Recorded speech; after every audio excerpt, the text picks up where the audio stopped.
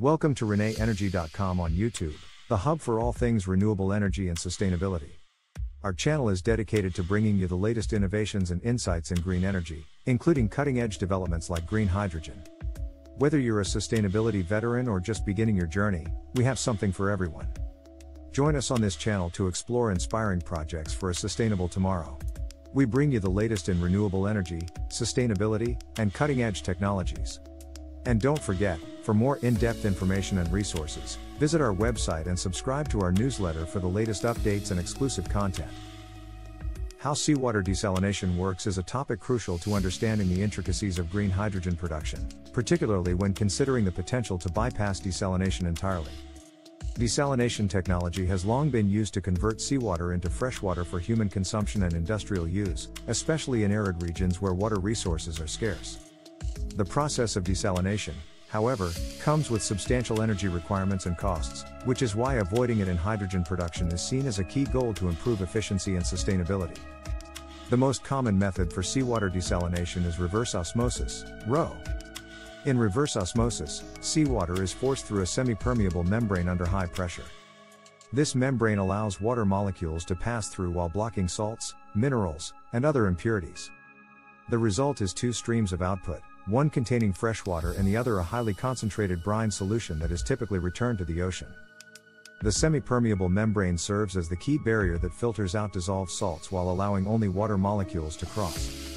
The reverse osmosis process requires significant amounts of energy, typically between 3 to 6 kilowatt-hours of electricity per cubic meter of water desalinated. This energy consumption is one of the primary cost drivers of desalination, along with the capital expenses involved in building and maintaining desalination plants. Capital costs for desalination infrastructure can be quite high, depending on the capacity of the facility and the local conditions in which it operates. Additionally, ongoing operational costs are influenced by local electricity prices, infrastructure requirements, and the technology used in the desalination process. Apart from the costs, there are also environmental concerns associated with desalination, primarily related to the disposal of brine. Brine is a byproduct of the desalination process and is significantly more concentrated in salt than regular seawater. If not properly managed, the discharge of brine into the ocean can disrupt marine ecosystems by increasing local salinity levels, which can negatively impact marine life. Therefore, desalination is not just an economic and energy-intensive process but also poses environmental challenges that need to be addressed. Now, when we shift the focus to green hydrogen production, desalination plays an important role because electrolysis, the process used to produce green hydrogen, requires pure water. During electrolysis, water is split into hydrogen and oxygen using an electric current. However, if seawater is used directly in the process without removing impurities, the presence of sodium chloride, NaCl, and other salts can interfere with the electrochemical reactions. Chloride ions, for example, can lead to the production of chlorine gas at the anode instead of oxygen, reducing the efficiency of the hydrogen production process and posing safety risks due to chlorine's corrosive nature.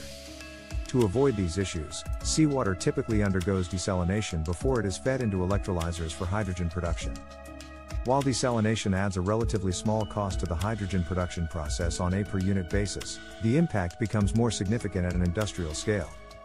For instance, the cost of desalinating 1 cubic meter of seawater typically ranges from 50 cents to $1, depending on the technology and energy prices.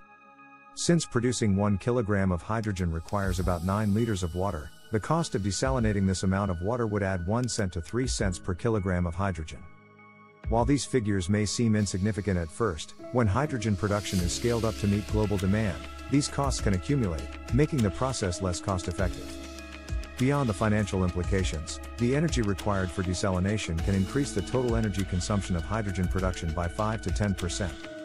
This extra energy burden not only adds to the operational costs but also reduces the overall energy efficiency of the hydrogen production process, especially in regions where renewable energy sources may not always be available or affordable.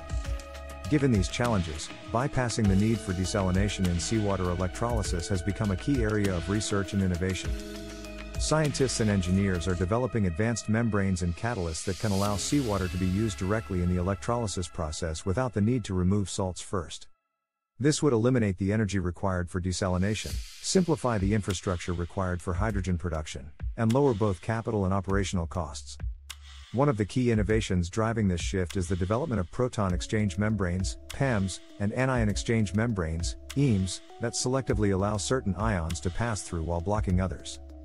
These membranes enable the electrolysis process to focus on splitting water into hydrogen and oxygen while preventing chloride ions from causing unwanted byproducts like chlorine gas. By filtering out chloride ions and other impurities, these advanced membranes make it possible to use seawater directly in electrolysis, bypassing the need for desalination. A promising example of this innovation comes from the University of Adelaide, where researchers have developed nanostructured bifunctional catalysts that can efficiently produce hydrogen directly from seawater without the need for desalination. These catalysts work by enhancing the electrochemical reactions that split water into hydrogen and oxygen while suppressing side reactions that would otherwise lead to the production of unwanted byproducts. The result is a more efficient hydrogen production process that can use seawater directly, eliminating the need for costly and energy-intensive desalination. Avoiding desalination also brings environmental benefits. As mentioned earlier, desalination produces brine, which, if improperly managed, can harm marine ecosystems. By eliminating desalination from the process, hydrogen producers can reduce their environmental footprint while still generating clean energy.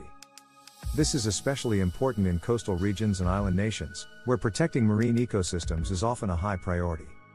From an economic perspective, bypassing desalination can make hydrogen production more cost-effective, particularly in areas where desalination infrastructure would otherwise be necessary. Regions with abundant seawater and access to renewable energy, such as coastal and island nations, are well positioned to benefit from these advancements.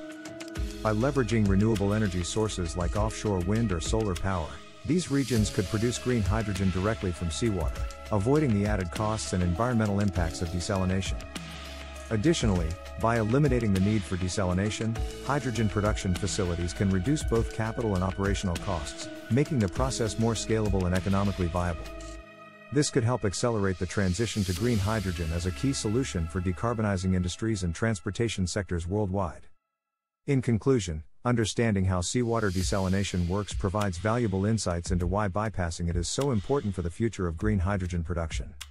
While desalination adds relatively small costs to the hydrogen production process, its energy consumption and infrastructure requirements make it a significant hurdle when scaling up production.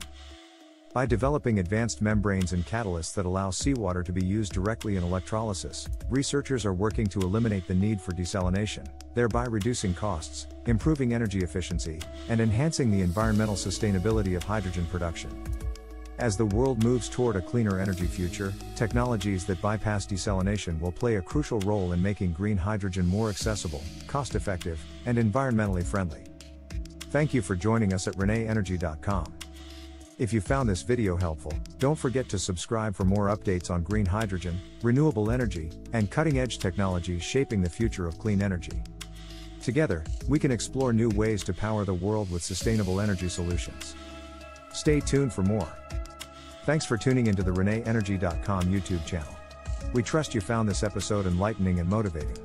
There's a world of innovation and opportunity in sustainable energy, and we're delighted to share this journey with you. Stay in the loop with the latest on renewable energy and sustainability by visiting our website and subscribing to our newsletter. Your support is immensely appreciated, it's truly invaluable to us. Don't miss our next video on new trends in renewable energy. Follow us on social media for the latest updates. Enjoyed the video? Like, subscribe, and share for more green insights. Thanks for watching.